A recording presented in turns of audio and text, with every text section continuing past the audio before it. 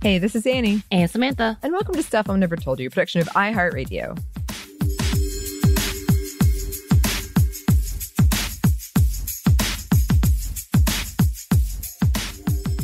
And today we have a very special treat, I will say, a bonus episode. Because, as you've heard us discuss, we do have a book coming out on August 29th. You can pre-order it now at stuffyoushouldreadbooks.com. But we also have an audiobook that you can pre-order at the same place. That is really, really cool. And it was, in some ways, kind of challenging because we had never done something like this before. Samantha and I, we worked with a very talented, amazing team. Yes. But Samantha and I were new, and they were very kind and just a lovely group of people to work with and had so many great ideas. And one of them revolved around a lot of the chapters start with a graphic novel portion. And we, as a team, had to figure out how we were going to translate that into an audio format, into this audiobook.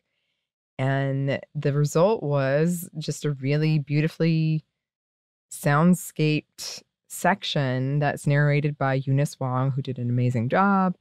And it was just so cool to hear. It was so like, oh, look at this. They brought it to life. Yeah, it was. It was very nerve-wracking. Yeah. But overwhelming and good moment to hear it come together. I think we've talked about how anxious we've been the entire time and then like freaking out about what are we doing? Why are we doing this?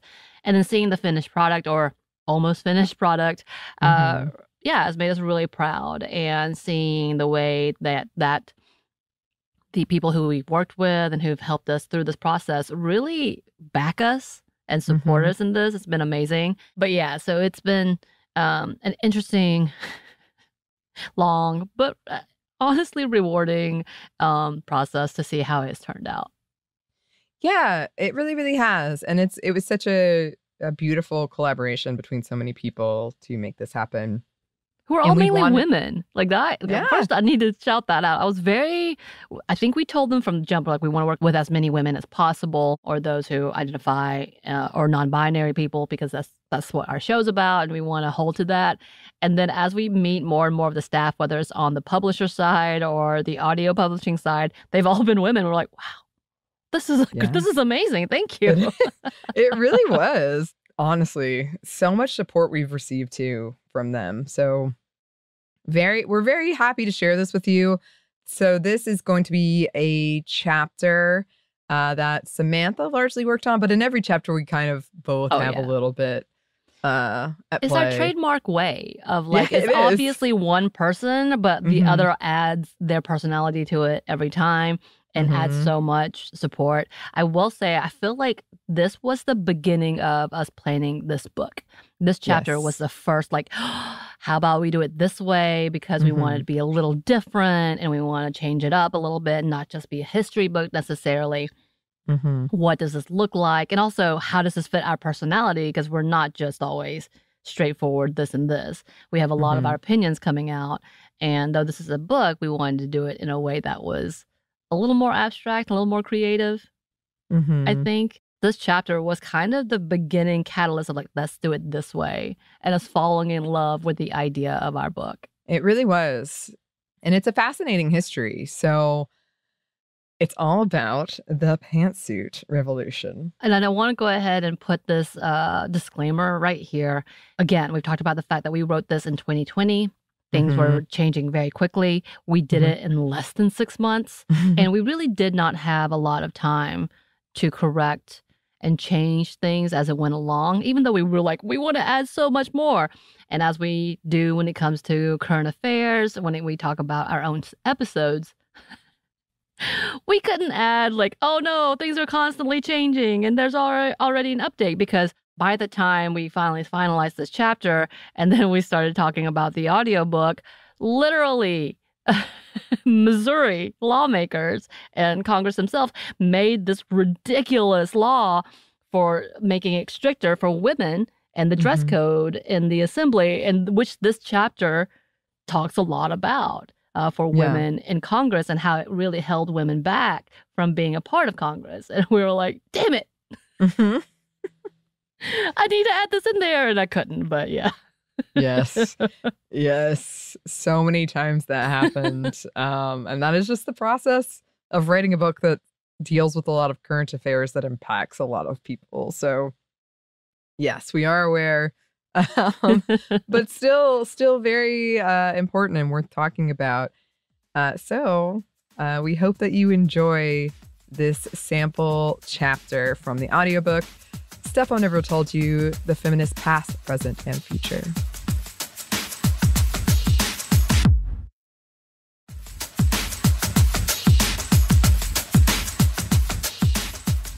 Chapter 2, The Pantsuit Revolution. This is supposed to be the year of the women in the Senate. Let's see how they do. I hope a lot of them lose. George H.W. Bush, upon being asked when his party might nominate a woman for president. SMNTY warning. Brief mention of rape and sexual assault, fat shaming, ableism.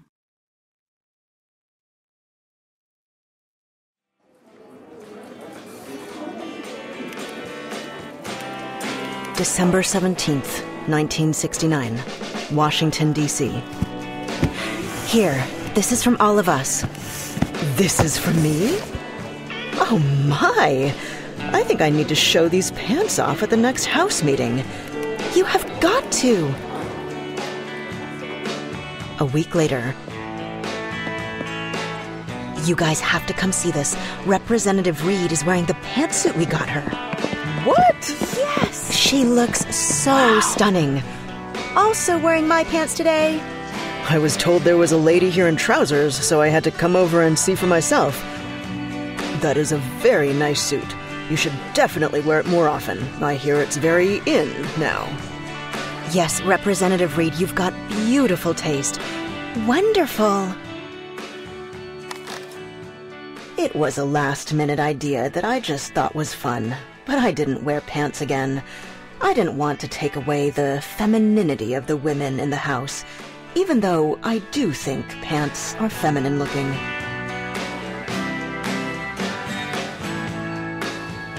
On Danielle's first day, she is nervous when she walks in, but she is ready to go. It's hard to believe that she's made it this far. Congresswoman Carol Moseley Braun is the first black woman senator in the country, and Danielle has been along for the ride since the early days of her campaign. Over the weekend, Danielle and some other staffers have helped situate the senator in her new office, so Danielle has already been able to introduce herself to many of her new colleagues. Apparently they work weekends. Soon enough, she'll discover that they seem to never leave work.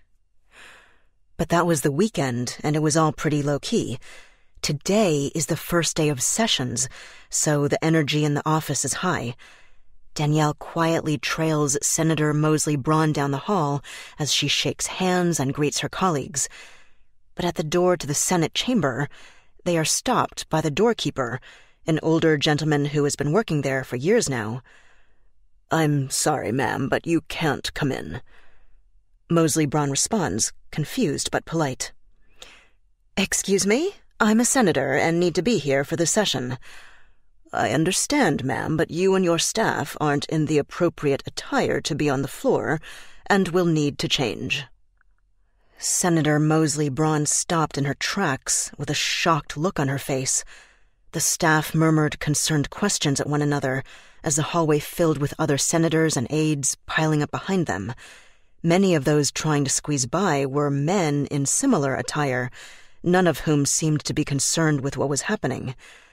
When Moseley Braun asked again what the problem was, the doorkeeper informed her that women were not permitted to wear pants on the floor, that she and her staff were the problem.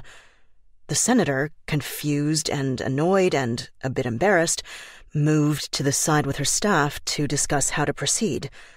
After a quick, hushed discussion, Senator Moseley Braun decided to stay. She told Danielle and the others that she hadn't brought any other outfit, and there was no precedent for this rule. It was mere tradition, and weren't traditions just dated suggestions? After an awkward pause, the doorkeeper begrudgingly allowed her in. The judging glances from her male counterparts made it clear that this discussion was far from over. She ignored them and went about her work, but she already knew the male senators would be whispering about her attire in the days and weeks to come. After the session closed, Moseley Braun returned to her office. All her staffers wanted to know what had happened. Did anyone say anything? What do we do? How do we move forward? What should we say? One of Danielle's colleagues jumped in, reminding them that this issue had been discussed in the past. Didn't they all remember Representative Charlotte Reed? This wasn't the first time a woman had worn pants on the floor of Congress, and if the House could modernize, why not the Senate?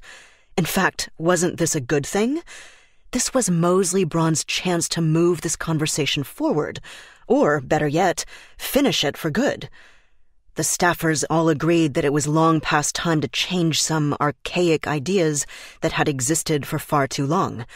Wardrobe requirements, the most onerous of which were aimed strictly at women, seemed designed to further control and undermine the women who had worked so hard to make it to a leadership position in government.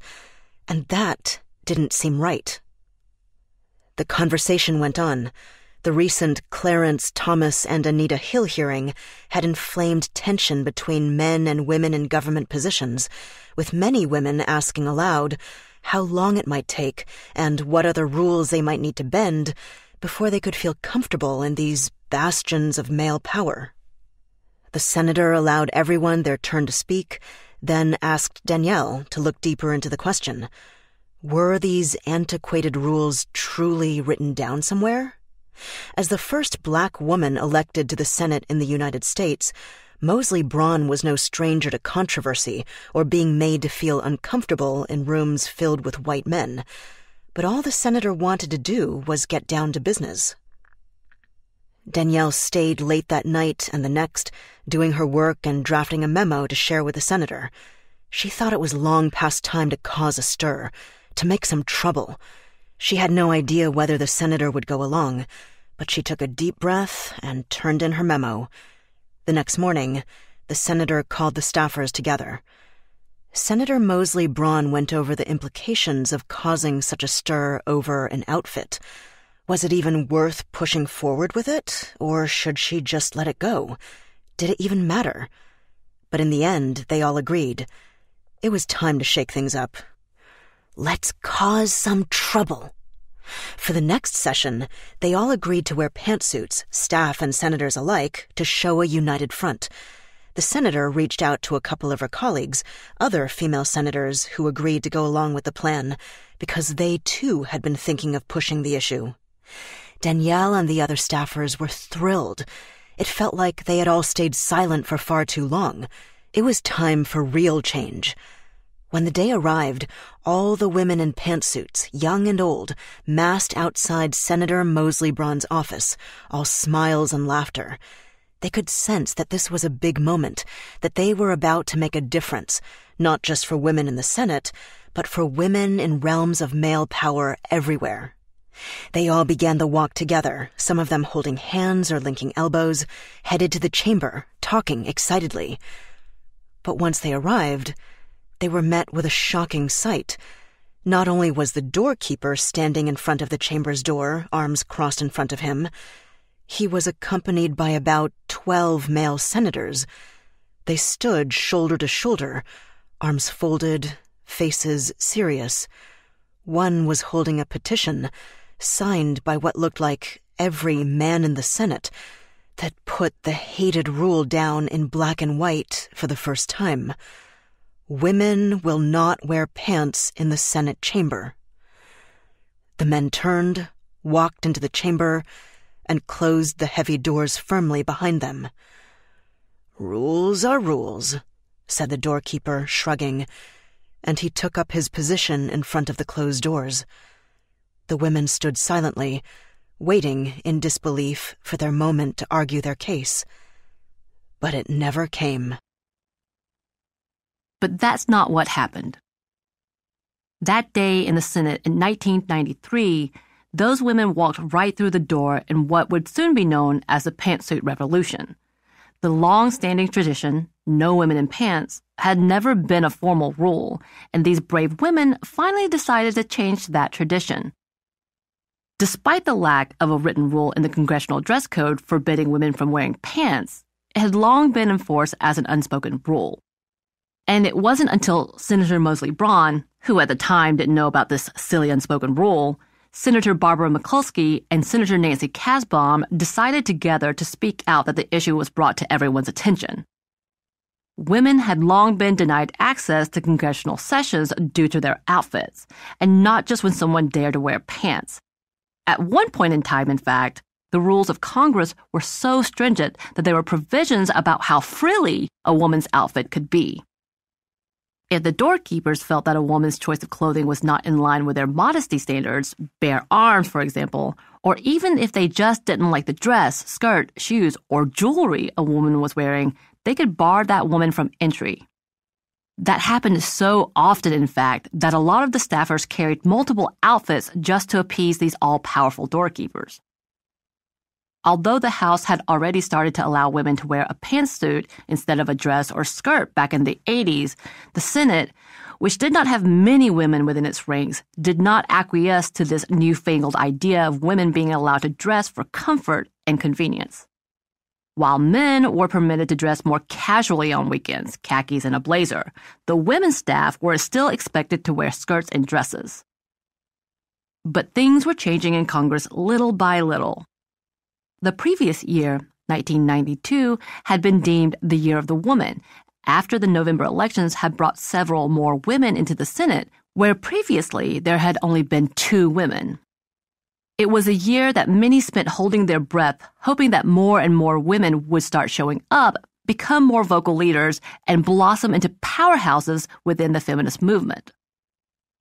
Although many, like former President Bush Sr., as he made clear in the quote at the beginning of the chapter, mocked the idea of women being in leadership positions, the Year of the Woman did in fact make a difference. This wasn't the first time that pants had become such a controversial topic within politics. Several women within the suffragette movement tried using pants as the metaphor of sorts as they fought for women's voting rights.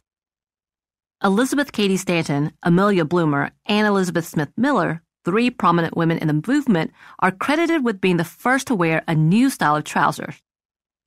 In 1851, Miller apparently arrived for a visit with her cousin Cady Stanton wearing a daring new outfit. It was described as Turkish trousers to the ankle with a skirt reaching some 4 inches below the knee. Miller explained that she had had enough of tripping over her long skirt, so she decided to do the unthinkable and lose the shackles of the heavy, stifling skirt women usually wore at that time. Bloomer and Stanton were thrilled with the idea and immediately started planning to make their own versions of what they had already nicknamed freedom dresses. Bloomer was so excited that she published an editorial to praise this new clothing item in April 1851. Soon enough, requests from women around the nation started flooding in, begging for the pattern of these new outfits. In the wake of her editorial, the new garment got a new name. Women all over the country were wearing bloomers. Of course, it didn't take long before the critics, most of whom were horrified, began to attack and mock this new fashion. The term bloomerism was used both to indicate, with some disdain, that women were suddenly wearing trousers for the first time in public, and to imply that any woman who did so was corrupt and deviant. Bloomer wearers were, according to the disapproving men, women who smoked, gambled, drank, and eventually would abandon their families to live this wayward life. This traditionally male clothing item being usurped by women also seemed to imply all the ways in which women were trying to usurp the rights of man, for example, the right to vote. In the face of withering criticism, these brave women were booed at, yelled at, and accused of trying to destroy the traditional family and harm the reputations of their own husbands and families. Eventually, the abuse got so bad that even Miller and Stanton, in the hopes of salvaging their momentum towards suffrage, abandoned the bloomers, sometimes referred to as the short dress. Stanton told a friend, "Had I counted the cost of the short dress, I would never have put it on." They had come to believe that the attempt to change fashion norms for women may have harmed their cause more than it helped, once it had become too big a distraction from the real issues they were trying to address. Most of the women in the movement reverted to a more feminine style of attire in the hopes of attracting less attention rather than more. They were rebranding themselves as respectable so that they would be taken more seriously and pushed through the bigger change they were seeking. It would take well over a century and many more brave women pushing for change to get us to that weekend in 1993 when those brazen female senators and their staffs walked into the Senate chamber wearing pants, refusing to be kept out of the seats of power. In the aftermath of that moment, we have seen the ever-rising power of the pantsuit. It is the de facto power broker uniform and is worn by powerful women everywhere, from leaders like Hillary Clinton, Nancy Pelosi, and Vice President Kamala Harris to fashion icons and celebrities like the Kardashian sisters, Beyoncé, and Julia Roberts. There are so many expectations around women's fashion choices that still need to be changed, from uneven enforcement of dress codes in schools to rampant victim blaming for women's clothing choices. What did she think was going to happen wearing a skirt like that? But the pantsuit rebellion brought widespread awareness to the uneven standards placed on women not only in Congress, but beyond. And though being allowed to wear pantsuits in Congress may seem trivial to some, the bigger issue at hand is what remained unsaid during the controversy. The rules about pants were being used as a way of silencing women and diminishing the seriousness and legitimacy of women in power. By criticizing and policing the way a woman is permitted to dress, those in charge undermined the work these women were doing. History is filled with the subtle and not so subtle ways men have banned women from positions of authority or attempted to marginalize their presence in the room once they've finally been allowed in. The patriarchy has made clear that it will take whatever opportunity it can to quash the accrual of female power in whatever way it can. And yes, there is progress, but as always, it is slow and often halting. In 2020, we had the largest number of women in history elected to Congress. But even so, there are 17 states in the U.S. that have never elected a woman as their representative in government. We have had many firsts, though, including the first Native woman to be appointed as Cabinet Secretary, Secretary Deb Haaland of the Department of the Interior, the first openly gay person elected to the Senate, Senator Tammy Baldwin from Wisconsin, and of course, the first woman and woman of color to be Vice President Kamala Harris, among many others. And I'm proud and grateful and all the things, I swear it. But sometimes I pause and think, it's 2023, y'all. Weren't we supposed to be jetting around in flying cars by now? And yet, we still haven't had a female president in this country. There are so many important roles that have yet to be filled by women. We'll just have to wait a little bit longer. Nevertheless, damn it, we will persist. Journal entry. Did you know that in 2017, the women of the House decided to rebel against some of the other dress codes they felt were unfair, such as the rule against wearing open-toed shoes or a sleeveless top? They put out word that it would be #Sleeveless Friday, and at least 25 women showed up in sleeveless attire to protest the old-school rules. The then Speaker of the House, Paul Ryan, agreed to take a look at the dress code, but made sure he avoided any blame for the situation. He said, "This is nothing new, and certainly not something that I devised. At the same time, that doesn't mean that the enforcement couldn't stand to be a bit modernized." Of course, he also added that people should be in appropriate attire. But as we know, throughout history, it seems that only men get to dictate what is deemed appropriate, and that continues to be true today, whether in school, workplace, or even on the damn plane. Remember that bizarre leggings on a plane scandal of 2017? On social media and in real life, there is constant scrutiny of the idea of what is appropriate, and almost all the judgment is aimed at women. We just keep having to justify our bodies, our lifestyles, and our existence. The patriarchy keeps getting to decide social boundaries and social norms. Who can wear a dress? How short? What color? Requests for modesty abound. Women shouldn't dress in ways that might distract a man and lead him to behave badly, right? We have been told that women flaunting their bodies can be blamed for the downfall of men. Women's clothing has been blamed for anything from bad grades and bad behavior in school to assault and rape. Why, when a woman gets assaulted, is one of the first questions, what was she wearing? For as many steps forward as we have made as a society, there have been just as many setbacks. When we talk about dress codes, we may not always recognize the misogyny that motivates these codes. Perhaps it seems like a small thing, but as we look at the people who are most affected by the dress codes, we start to see patterns. Whether it's a way of requiring a specific gender to follow more stringent rules, which often makes it more difficult for them to advance in their career or field, see doorkeepers in Congress, or a way of labeling certain students as troublemakers due to what they wear. Students can be labeled or targeted for their fashion choice. Goth or hip-hop styles, for example, are considered less acceptable to some. Sometimes the powers that be just use someone's clothes or hairstyles, typically black hairstyles perhaps, or clothing styles popularized by hip-hop, as an excuse to hold someone back or prevent them from getting the protection or the justice they deserve. Both good news and bad news have come from this age of social media and 24-hour online access. The good news is that we are exposed to more looks, styles, and diverse content than ever before. We see boys putting on makeup on YouTube, amassing huge followings.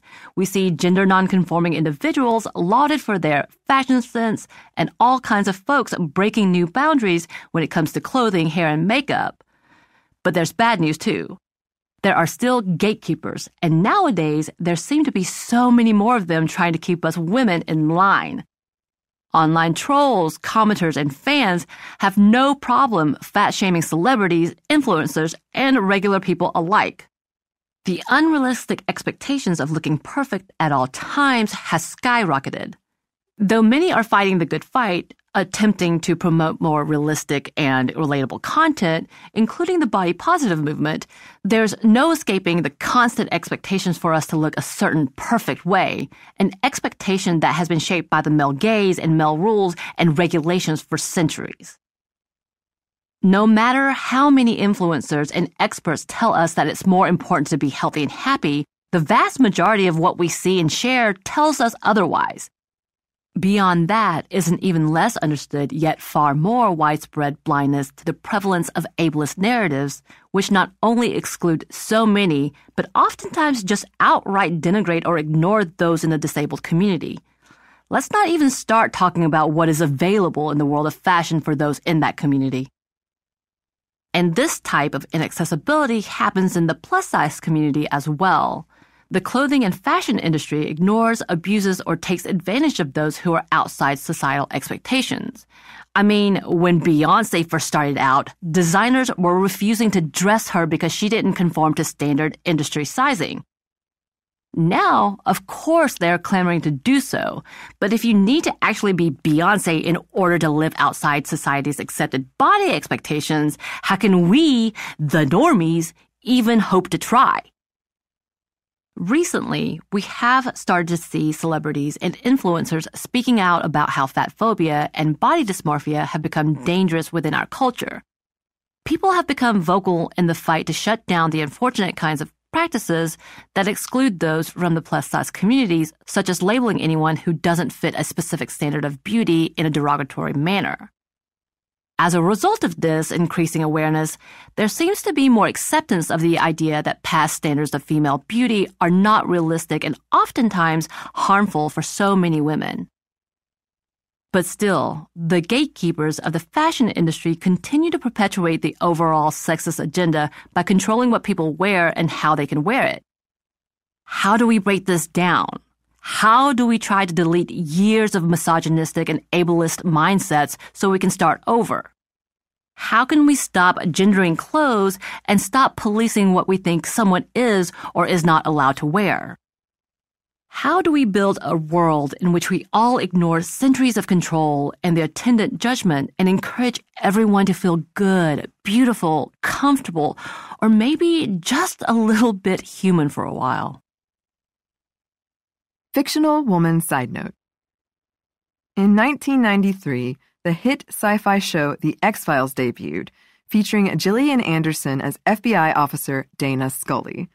Scully not only played against type for women, the skeptic to Fox Mulder's believer, but became a queer icon. I, for one, remember being in middle school very confused as to why I was attracted to both Mulder and Scully.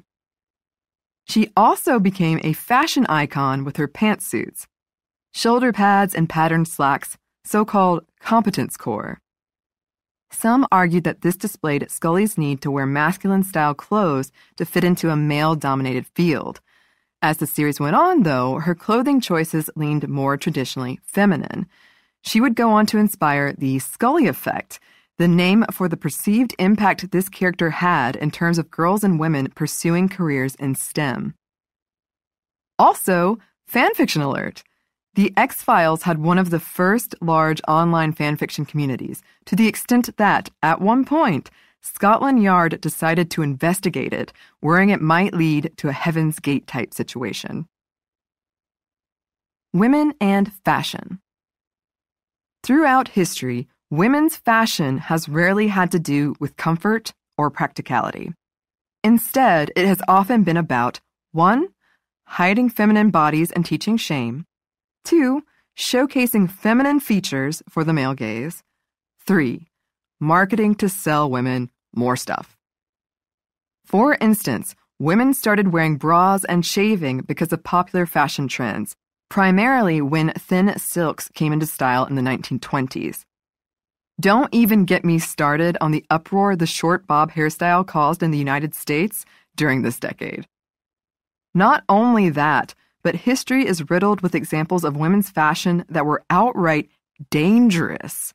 Makeup and fabrics made with arsenic, deadly nightshade eye drops, harmful skin lightening treatments, hoop skirts that got caught in the wind or lit on fire.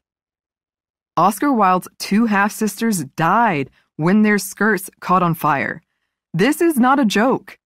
There were hobble skirts, skirts so narrow women couldn't take a full stride, which were designed to literally slow women down. There were unwieldy weighted sports uniforms. At one point, women wore weighted bathing suits. Weighted bathing suits! Okay, they were lightly weighted, so the heavy skirts wouldn't float, but still, it sounds like a murder weapon, doesn't it? These fashion woes still hound us to this day. Within the past few years, a discussion of why clothes marketed to girls and women tend not to have real pockets went viral. God knows I always want more pockets. And as we saw in the previous chapter, women athletes are still fighting for less sexualized uniforms. Women are still judged more harshly for what they wear, what their tattoos look like, what hairstyles they choose. The list is endless. We've come a long way, but men still seem to think they're in charge of policing how we look. Fictional Women presents The Avatar.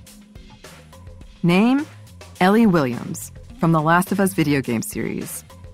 Bio, grew up in the Boston quarantine zone, lost her parents at a young age to the zombie apocalypse, bitten by a zombie at 14 while on an outing to the mall with her first crush, Riley, who was also bitten.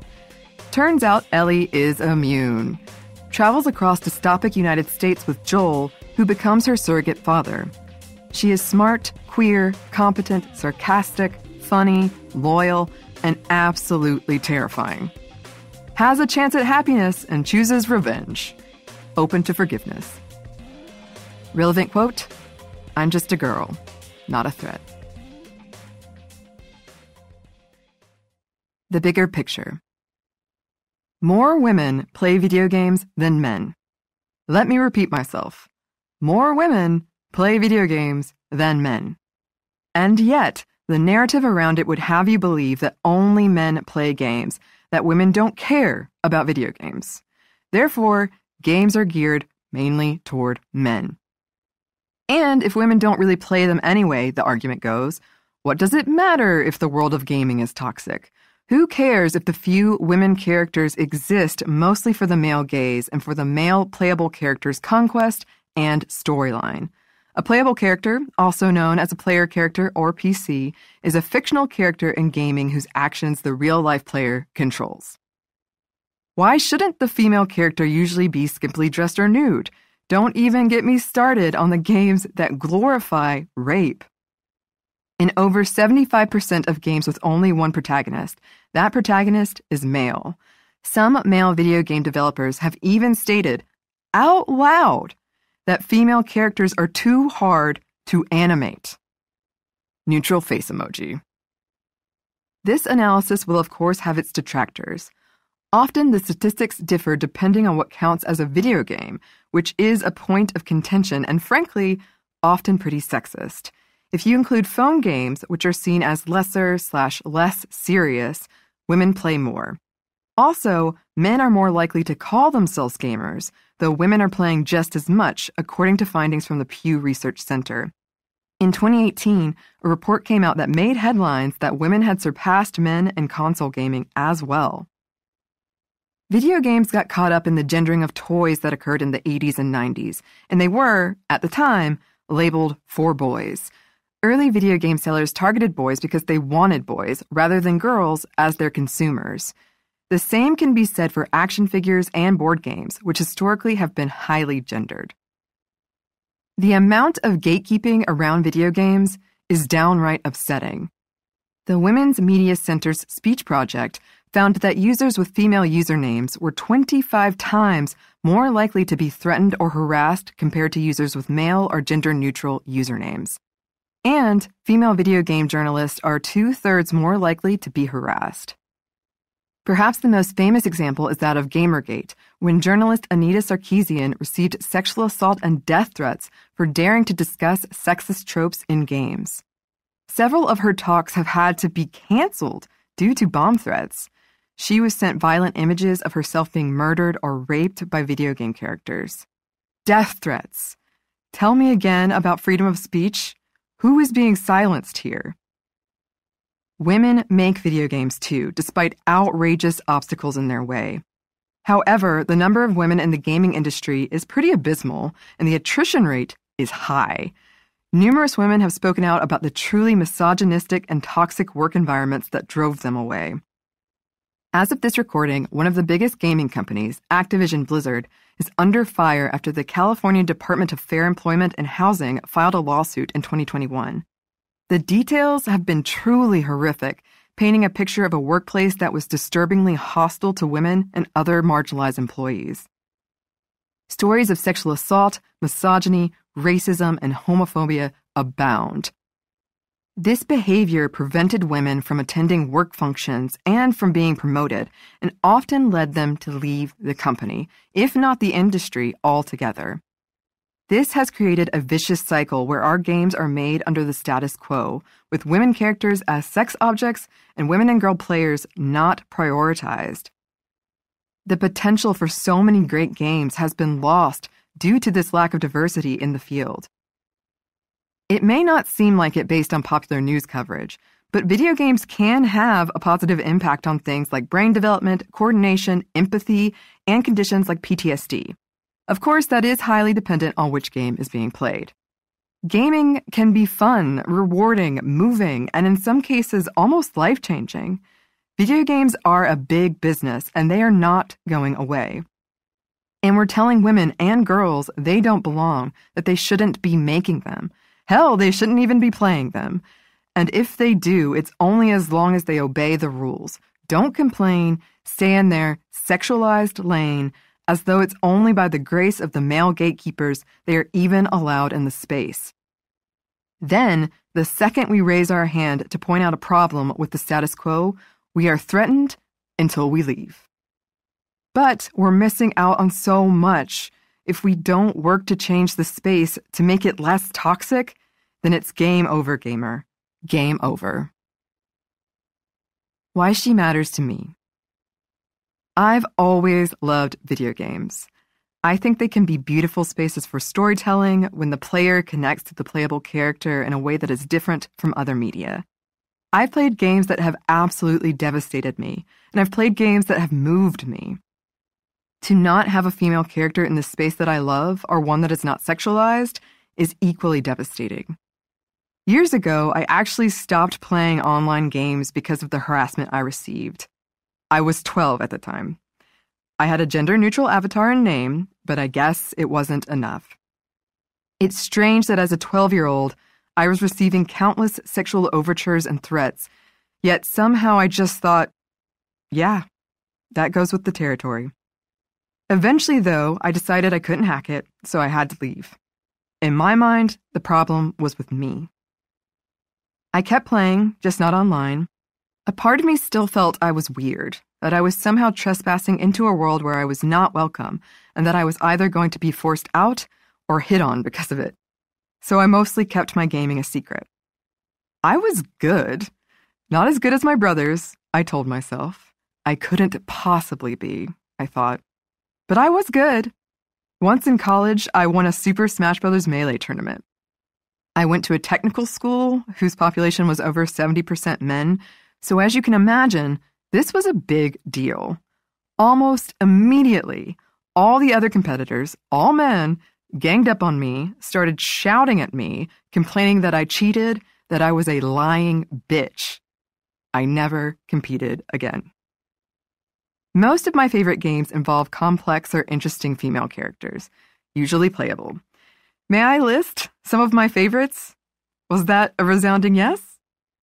Terra and Celis from Final Fantasy 3/6, Tifa and Aerith from Final Fantasy 7, Yuna, Riku, and Lulu from Final Fantasy X, Claire Redfield from Resident Evil, Elizabeth from BioShock Infinite, Maya from Parasite Eve, Alex from Oxenfree, Fem Shep from Mass Effect, and of course, that brings us to one of my favorite game series of all time, The Last of Us.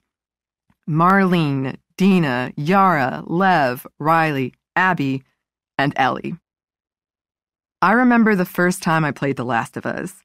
When I was introduced to the foul-mouthed, lethal, traumatized and funny 14-year-old Ellie, I felt the strangest sense of relief and bubbling happiness.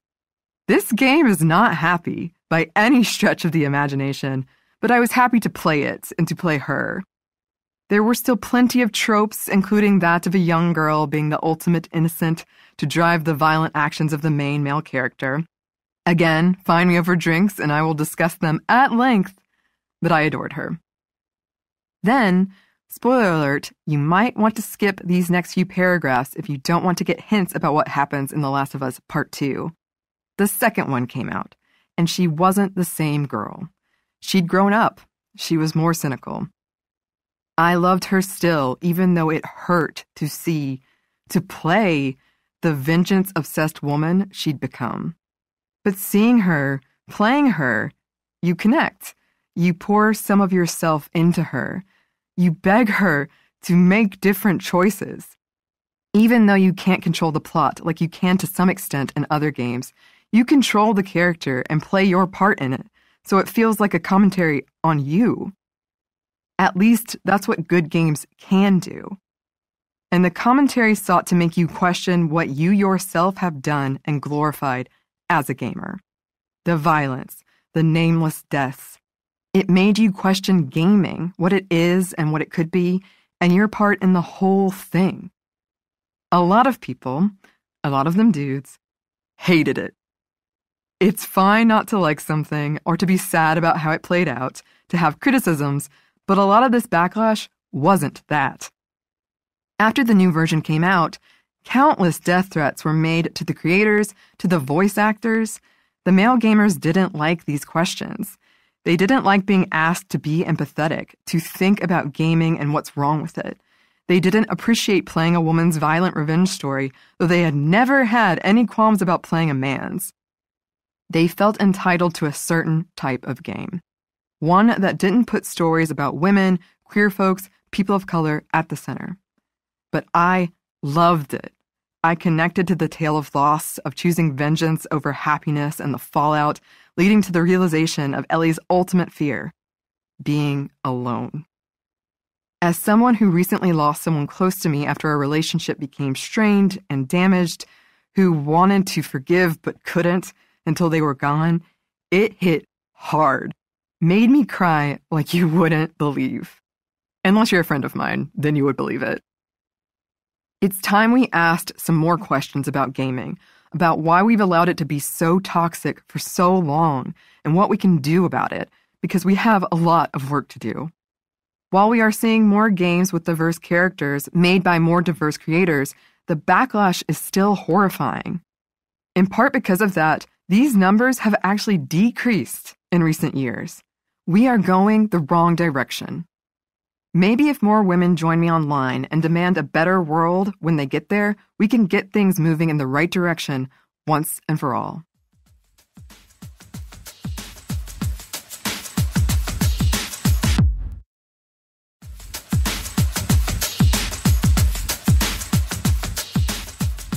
And that brings us to the end of this bonus episode. We hope that you enjoyed it and you enjoyed all of the narration, the sound effects, and also all of the hard work it came to making this come alive in audio form. Because even though we're in podcasting, I've realized trying to explain our podcast is difficult because we talk about everything and we also do it very, as this book shows you, like, hi, I have an interjection, which is sort of hard to translate in some ways in an audiobook format. Yes. But I think that they did an amazing job.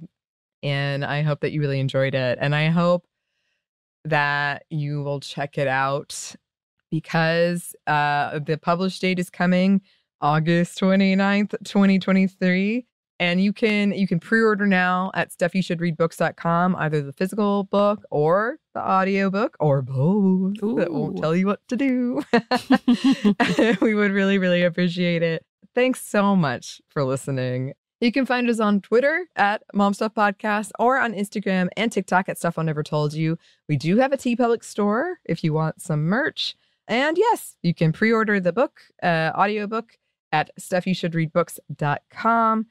Thanks, as always, to our super producer, Christina, our executive producer, Maya, and our contributor, Joey. They really were a huge part of this book that we don't talk enough about, especially the things that have been thrown at them at the very last minute. We're sorry and thank you. Yes, we're sorry and thank you. And thank you to the whole team, the audiobook team, who you all were amazing. Thank you. Amazing.